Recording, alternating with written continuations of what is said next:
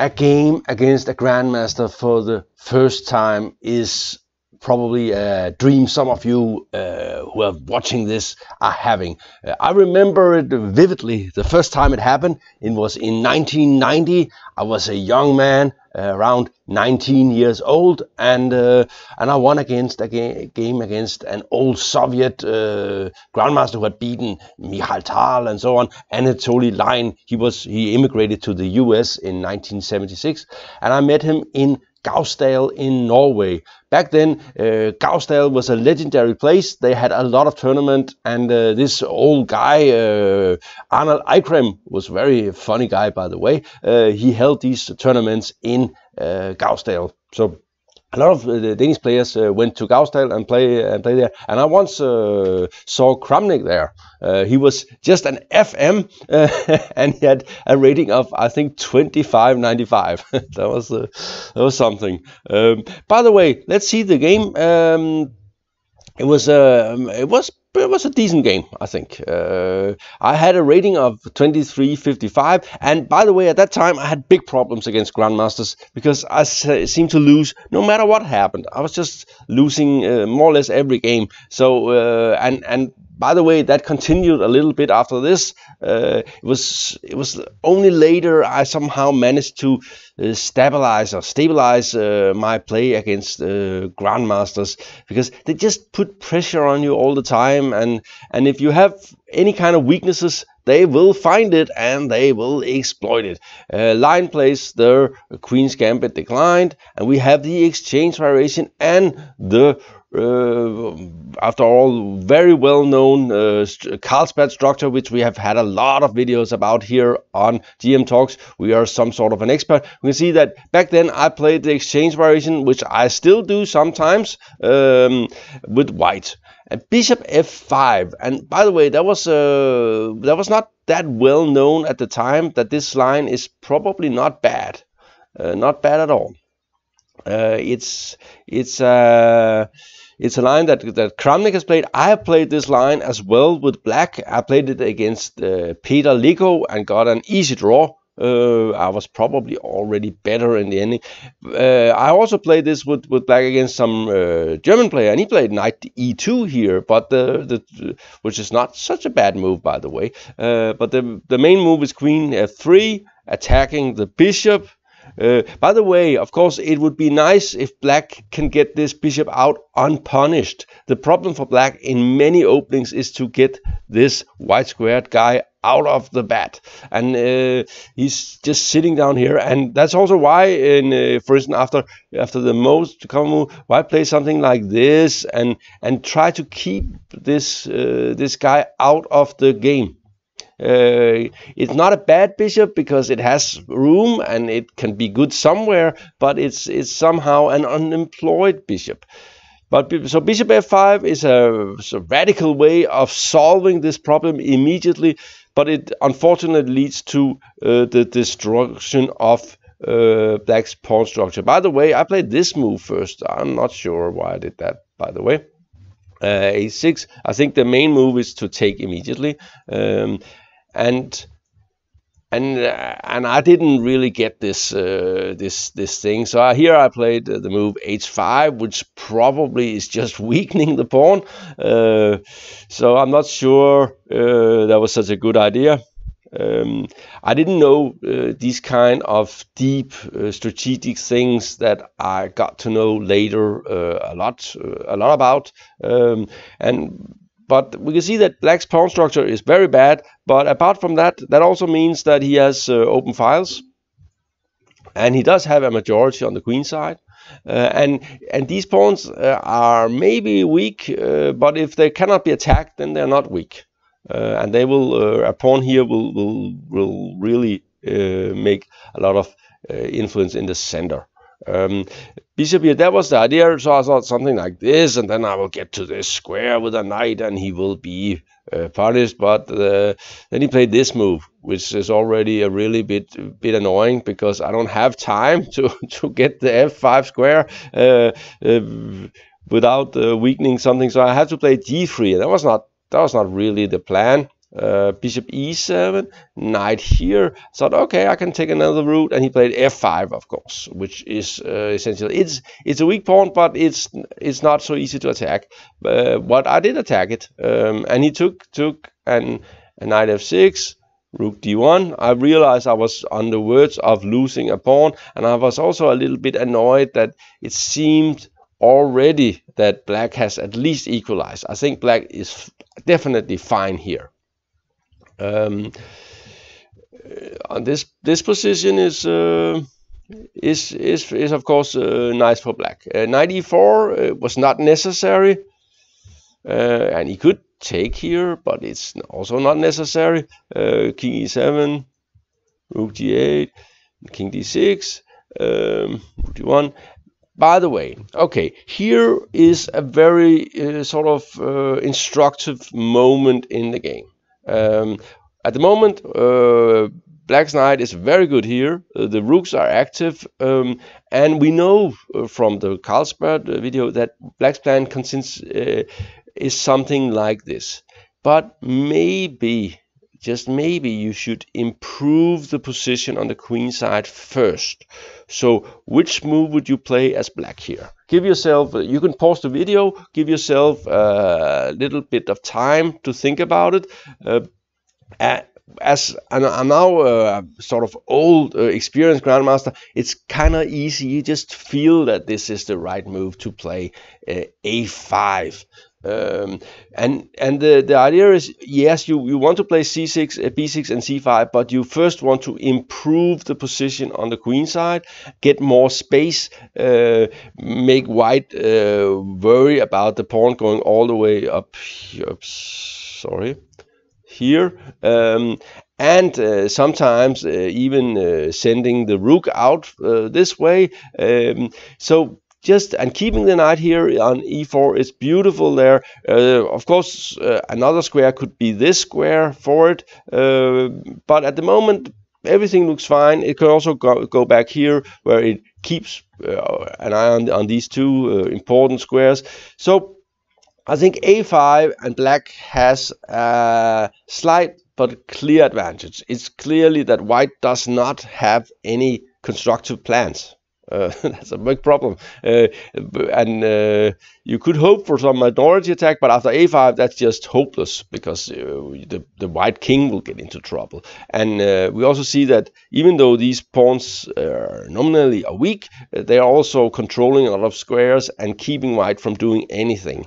So what kind of plan? The only plans white have will consist in exchanging this guy here that is supposed to be weak. So a5 is the obvious move in hindsight. He plays then knight g5. I'm not sure. I got my rook and knight here, and this could be a nice square for the knight, but I'm not sure it's the best square. He's probably threatening to take on ef4 and put something in the e file or in the g file, and f6, and he lost this square now. By the way, there's a rule of thumb and I've talked a little bit about this before, for playing with double pawns. The further they advance, the weaker they get. So don't advance your isolated double pawns, especially here. So f6 is definitely wrong, and also it makes, well, a lot of things bad happens, but most of all, it takes away this square from the knight. So the knight cannot go here, where it was excellent. It's much better than here. b6, he's starting to prepare the plan, but he did not include f5, a5, a4, which he should have. And already white is, and the king comes to the rescue, is going to cover this pawn, so to liberate the rooks. By the way, we can also see now that with a pawn here, that would be not as nice, because b2 could be attacked, maybe with something like this. So it's not so easy to. So there's a lot of ideas behind getting the king, the pawns going on a5. c5, and that's simply bad. It's not well prepared, and black is not ready for this move. And after this, I have this move, and the knight is going to this excellent square where it will keep everything under control and attack the weak, now hanging pawns. So black has messed this up completely, and that was nice for me. King e2, and white is better here. Rook d2, keeping pawn. And we also again see that it would have been nice to have the pawn here. Oops, sorry.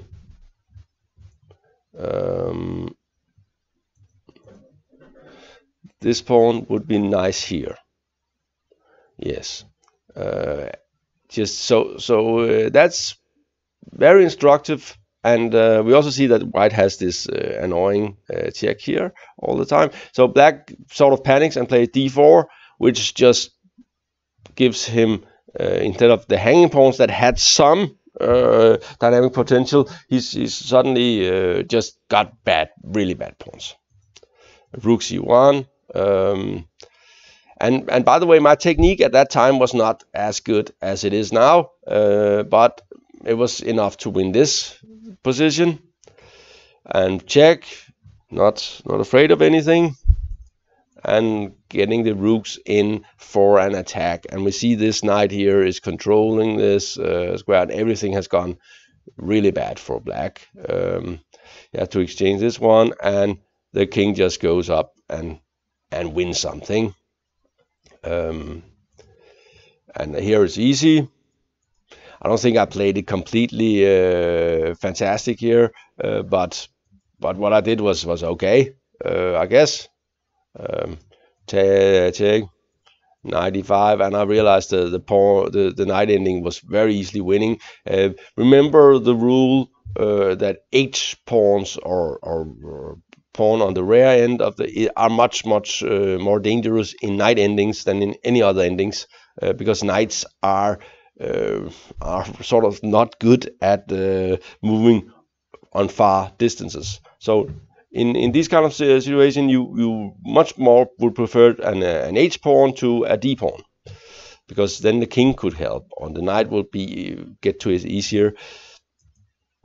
And well, he realized that it was not changing anything, and so white is winning. By the way, he was a very pleasant man, this Anatoly Lein. Someone gave him a weird chess clock, and he was going around with it and playing with it, and he was so happy, like a little child. It was kind of nice. I think he moved to the U.S. in 1976. I guess he was Jewish, and of course the Soviet has not been that nice a place for Jewish players. So a lot of them went to the U.S. I think Gulko and Shamkovich and so on. I don't know much about American chess from the 70s. Also Albert springs to mind. King c6, knight here, and I'm at the moment I'm up 3 pawns. And get this, but this f pawn is, and please notice there is a trick here. Knight b6 and knight b6, and I don't know what I was doing here. Rook c6. Well, I think the plan was to just go with the pawn. I was trying to get that to go. Rook c5. And here I was starting to think maybe I can checkmate him. Something like king c3, b3, and rook a5.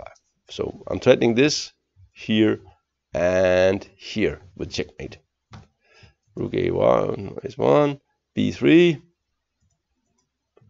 king a3, rook a5, king b2. I could take a7, but then he would trick me, but I would by taking d6 and knight c8, but it's still winning, of course, with all the pawns. But why not just play this move, which is very, very, very easy, and the f pawn is much more dangerous than the h pawn, so it's simply winning. And I was very thrilled to win this game. At that time, I was not even an IM. I only became an IM, I think, 3 years later. But after winning this game, I thought I was sure I would be an IM. It was just a question of time, and I also felt that I had a decent chance probably of becoming a GM, I think. I was not sure about that because just becoming an IM was a big goal, but later on I realized that, okay, I could also become a GM.